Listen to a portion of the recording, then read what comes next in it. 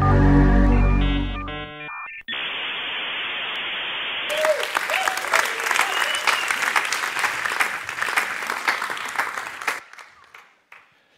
hello.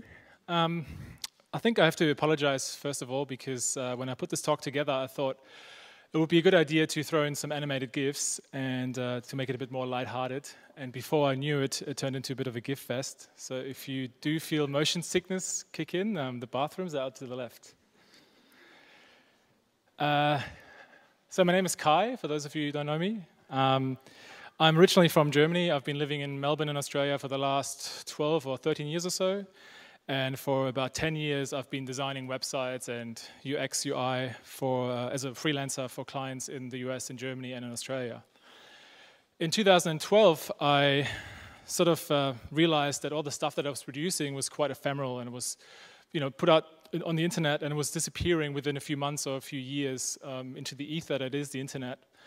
And so in 2012, I decided to try my hands at something different and something that lasts. And that something different is Offscreen magazine. Offscreen is a magazine about people that use technology and the web to be creative, to solve problems, and to build successful businesses. And it's a print-only publication. It's published around 3 times a year. Sometimes I manage to fit 4 issues in. And I published 10 issues so far. So I'm working on number 11 now. And across all those issues, I've produced and sold around 35,000 copies or so. There's no team behind Offscreen. It's a one-man operation, so I do everything myself from designing, editing, publishing, distributing, promoting, mostly from my home in Melbourne and sometimes from a little shared office. And it's actually published in Australia, but it's printed in Germany, and it's shipped from a location in a warehouse in Germany as well, and I'll mention why soon. If you work online, you know that we like to share a lot of process. We write a blog post about how we made our website responsive or how we minimized the latency of our database infrastructure. And when I entered the print and publishing world coming from the tech and web community, I was surprised to see or to find that no one was really sharing anything that was happening behind the scene. And that's because magazines are born in a different era, right? If you go to a newsstand, to an average magazine shop, most of the magazines on the shelf there are published by pretty large publishing houses that are running on massive overheads and are still relying largely on the old business model of advertising. And so it's a pretty competitive and secretive industry where no one really wants to share how things work in the background.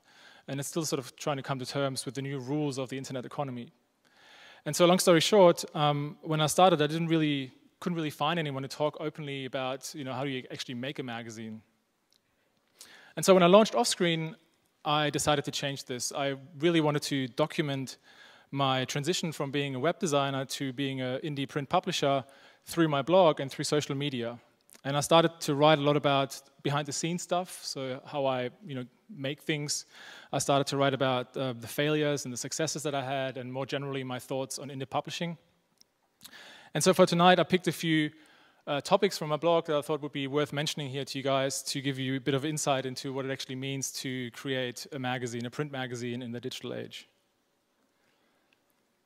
Logically, the first thing I want to talk about is transparency. A contributor in one of the previous issues once said to me that people don't really buy what you do, they buy why you do it. And I found this quite helpful and quite true for Offscreen as well. As I said, I've started to write a ton of stuff about what happens behind the scene, like how much money I made with a magazine, to having an emotional meltdown because of a faulty cover print. And I found that every time I published something about the making of the magazine, whether it was good or bad, people started to get more personally sort of attached to the brand and to the magazine. And the result is that I now have this really super friendly and almost intimate relationship with most of my readers. And I found that being very honest and very direct with my audience creates this environment of mutual authenticity and just honesty that I think are responsible for now having produced 10 issues of the magazine. I couldn't have done it without it. And so I think magazines have always been a great tool to build community, but nowadays with all the digital tools and social media and blogs and email, newsletter, all that stuff, I think it becomes even easier and better for us to connect and create a dialogue, an open dialogue with our readers. And so I think Offscreen's viability is built on that really intense relationship with its community. But it doesn't stop with the reader. Once I actually started writing about making the magazine, I had a lot of other publishers get in touch with me and tell me, really appreciate what you're writing about, and I feel exactly the same way. I had the same problems, the same issues, the same challenges. And so the result of that was that I created a little Facebook group where we now have about 60 independent publishers, all print publishers, talking about the challenges, about what it actually means to create a digital print publication in the digital world. And it's cool seeing so many people come together and learn from each other. And to be honest, it's quite nice. I feel quite proud of creating that little bit of legacy that goes beyond just producing my own product. And it all starts, the lesson here is that it all starts with sharing your process, just sitting down, writing what you just learned today or what happened in the process. Many of you are probably familiar with the phrase of the 1,000 true fans. And it goes that all you really need in order to make a living with your work is 1,000 true fans. And I'm not sure whether that applies to all industries and to all areas or to all projects, but I found it to be quite true for Offscreen as well. So with every issue I put out, I have this core group of people that's really vocal and really passionate about the launch of a new issue. And I don't know them personally. I recognize their Twitter avatars or their email addresses.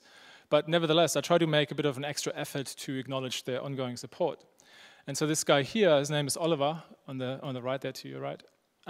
He ordered a whole box of issue number 2 when issue number 2 came out to resell to his friends and his colleagues in London. And not only that, he actually went back 2 weeks later and interviewed them about their experience with Offscreen, which I find really fascinating. And he put everything on a Tumblr, and it became this big thing. And it's interesting that this guy, without any incentives really, became a salesperson for my magazine. And so I think Oliver is a great measuring stick for me of how well or how badly I'm doing as a publisher, but also as a community builder. And I think the purpose of being indie is basically to create 1,000 Olivers. All right, this thing died. As I mentioned before, there's no team behind Offscreen, so naturally I have to spread myself quite thinly. When I started with the magazine, I had this massive stack of magazines, of other independent magazines sitting on my desk.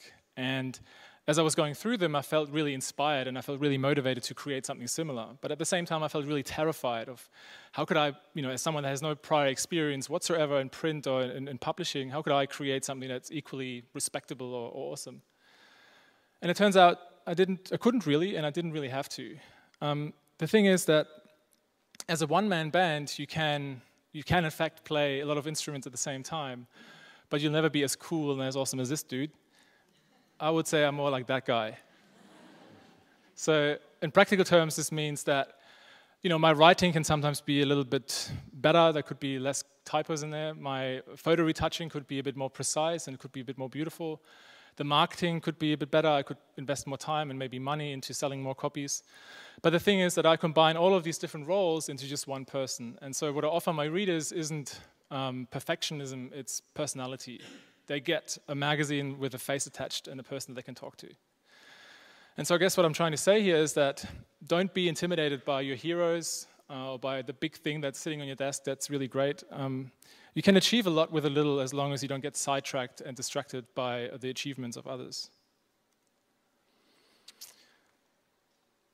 The great thing about indie publishing is that you can pretty much take 99% of the rules of traditional publishing and chuck them out the window. I really believe that as long as you have some interesting content and a great community, you can just slap a cover on both sides and call it a magazine. And that's pretty much exactly what I did. When I started with Offscreen, I didn't really have a master plan or a business plan. I didn't have a plan at all. All I knew was that I wanted to make something other than a website. In fact, I didn't even know InDesign. I had to jump on a website called lynda.com, which is like a video tutorial website, and pay $25 and spend 2 or 3 weeks just studying InDesign and typography and pre-press and color management and all those things. And the scary part wasn't so much learning all these new tools. The scary part, I think, was to admit to myself and to my friends and my colleagues and my family that I was now a beginner again. I was starting from scratch. And there's a quote that I want to show you guys from an article that's about perfectionism, and it says, "Success means having to forgive oneself the horrors of the first draft." And I found this to be very true with Offscreen as well. Because when I look at the first issue of Offscreen now, I'm everything but proud of it. And I'm really happy it's sold out because I hate the idea of giving it to people and handing it over. But it's great to, if I take a step back and I look at the 10 issues in front of me on the table, it's great to see my own progression and how much I matured over the mistakes that I've made. So I think starting with simple, "I don't know," is a really great motivator to prove to yourself what you're capable of.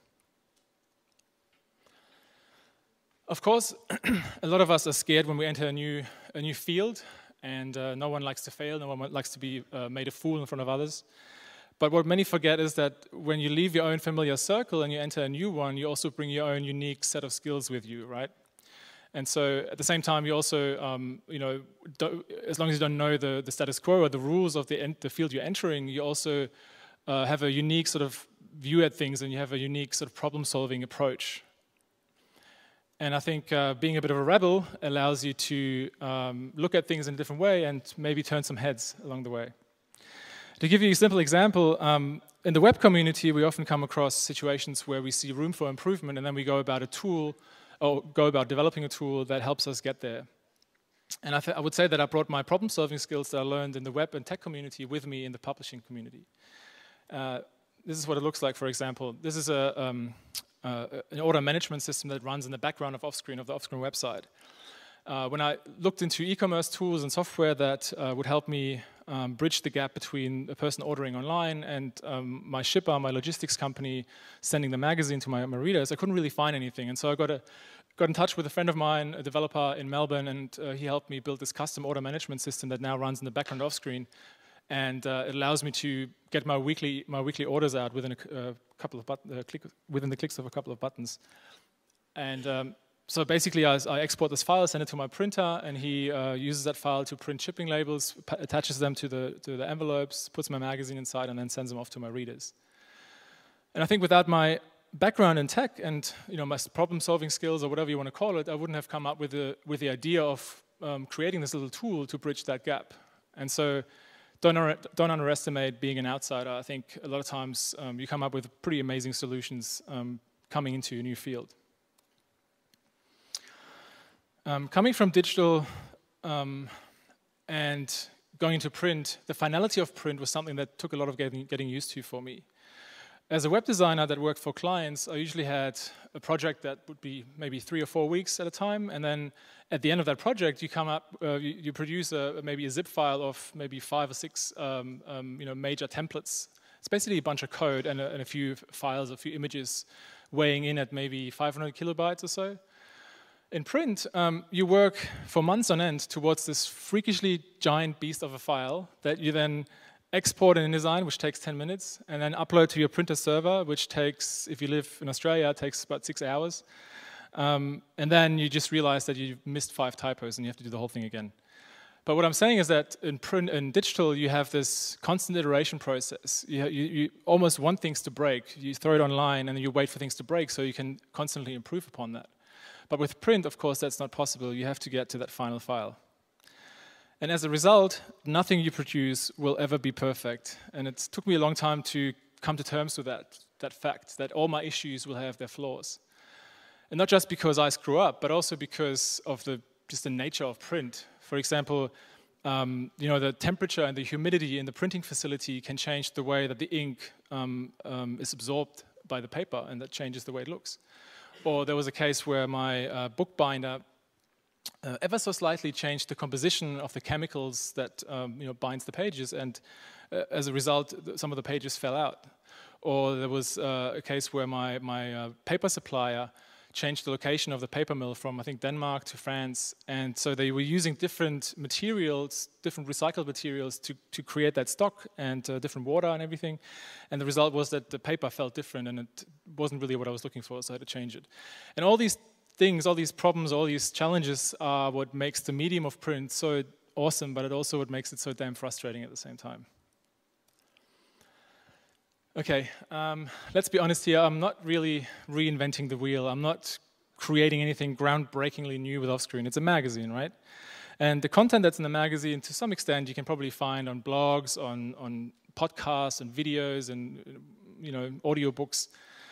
But I found as soon as you take that content and you put it on a piece of paper and you start shipping it around the world, for a lot of people it becomes more real in a way.